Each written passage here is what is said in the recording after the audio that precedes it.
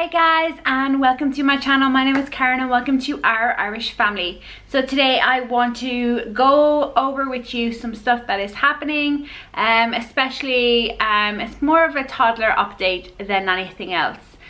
So if you are interested in hearing about Ava, about her speech, if we're going to send her to school, her everything situation, please do stay tuned. But before I get into that, I just want to let you know that I have some new blog posts. I finally have up my 5 eco-friendly swaps. So these are simple, easy things that you can do straight away, and they are budget friendly, and they make such an impact on reducing your plastic waste. It is something that I have that I am trying to do, is reduce our plastic waste. So I'd love if you go over to my blog and check that out. I will have that linked in the description, along with a couple of other blog posts that I think may interest you guys. So today, as I was saying, I want to go over a toddler update, I suppose. Ava turned 2 in March, and if you have been watching my videos for a while, you'll know that she does have a speech delay. We've been to see a doctor and we are currently on a waiting list to go and see a speech therapist. I have no idea how long that list is. I've no idea about anything got to do with it, so we're just kind of ticking along ourselves and trying to get her speech brought on a little bit more ourselves. And realistically that is going okay. She now says a lot more words than she used to. She's much more vocal. A lot of time it's still not really making sense. It's not really proper words, but then she does say the odd word, like, and if I ask her to say words, she will say them, because I know she can say like a lot of words like sky, couch, chair, table, sink, spoon. Like she can name a lot of things, and she's getting to the stage now where she can say like red, blue, purple, black, white, yellow, but she just doesn't know that that chair is red. So we constantly are doing that now. We're pointing out stuff. We have a book that we always use with her. We actually have 2 books like this. So this is animals, and then there's another one, I forget the name of it, but they've like real life pictures of the animals on the inside. So we go through, point them out. I try and get her to repeat them after me, and she is a lot more open to that than she used to be, which is great, because before that, if I was just trying to get her to repeat the word after me, she would have a tantrum and she wouldn't be interested in it. She'd get really frustrated with us. So this book and the other one, I think it's just called Words, possibly. Yeah, My First Words. I will have them linked. I bought them on a website called Book Depository, and I have an affiliate link for that. So if you do purchase any books at all from that website through my link, I will get a little bit of like commission back from it. But I love that website. It's free shipping worldwide, and they actually sometimes work out cheaper than Amazon as well. So this, My First Animals, and we also have My First Words, and it's really been helping her. And the real life pictures have been so helpful. A lady on my Instagram sent me a message and said that she uses this with her child. So on that recommendation, I bought it from Book Depository, and we have really been enjoying it. And Ava has liked seeing that they're real life pictures, not cartoony pictures. So we go through that book, we point out every single place we go, we point out, I make her say and repeat words after me. So we are coming on a lot, and she is sometimes trying to place 2 words together in a sentence. Like bubbles please, so she's obsessed with bubbles. So I've started to say please, obviously, and then she'll say please, and then I'll say bubbles please. So we're working on getting 2 words together, but she has come on so much. And also we have made the decision to send her to play school or nursery or preschool. So Ava will be turning 2.5 in September 22nd, and the play school that I'm going to has a restriction that she needs to be 2 years 6 months old before they can take her off for insurances purposes. So I'll do a little bit of a backstory. In Ireland here we get free preschool years, so because of Ava's date of birth, so she was born on the 22nd of March 2016, her free preschool year doesn't start until September 2019. But there's such a demand for these places, and so many play schools, nurseries, Montessori's do these. So I applied to a couple in my area near my house and or near my apartment, and a couple came back saying that their waiting list is full, or their list is full. They're on a waiting list now, but it's not, you know, it's not guaranteed that she'll get a place. And then I contacted this other lady on a recommendation from a friend, like a friend of a friend type thing. Her kids go there and they love it.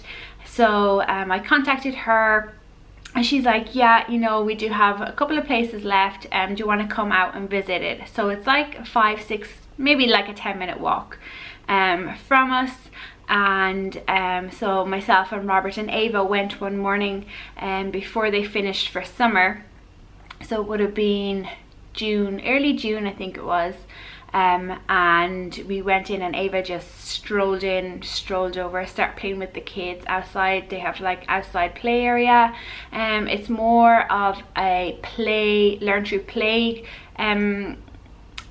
system. I'm not quite sure. They have a name on that, but I'm not quite sure. They follow the lead of the child, and they do obviously set up activities that they can do as a group, but she said that she's not really too strict on it. You know, that if the child wants to do something else in that moment, there is just like loads of different areas set up within her room, and there's like arts and crafts, there's like imagination, a quiet corner, a reading corner, like building. And then outside, she said that they are outside all the time. They have like a outside kitchen, a mud kitchen, climbing frames, little everything you could think of is there. So I was so impressed with the place, and then Ava just did not want to leave. We were there for 45 minutes. Ava didn't want to leave, so we came home and we discussed it, because her free year isn't until September 2019. We're gonna have to pay for it. And as you guys know, if you've been following us for a while, Robert is the only person that works here. I don't work, I stay at home with Ava. So we came to the decision to send her 2 times per week, on a Tuesday and a Thursday starting in October.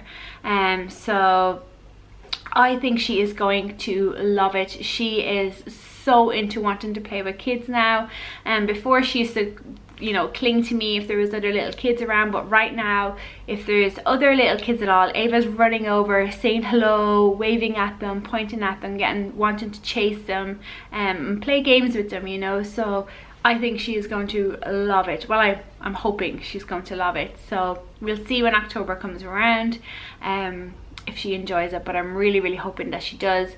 And I'm hoping that being in a group situation like that with other little kids, that her speech comes along as well, because right now we have one girl that has a child the same age, and her child is starting preschool on Monday. And also I have one friend with a child that's the same age as Ava, but we don't see them very often, you know. So, and the rest of our group have babies, like little babies, so there's nobody her age to play with. She's the only grandchild on my side of the family and Robert's side of the family, so she's spoiled. She has all the attention of the adults, so there's not really any children's interaction. So I'm hoping going to play school will help all of that. And then we are also trying to potty train her. Michelle, Robert's sister, bought us this book. She bought this on Book Depository. So No More Nappies it's called. It's a potty training book, and it's like you can lift the flap, pull down his pants. It's actually really good. Ava really enjoys this. So we have her potty, and we always when she's on it, we're reading this book through and saying that, you know, it's okay to go to the potty and stuff. But I think what I'm going to do, somebody on Instagram sent me a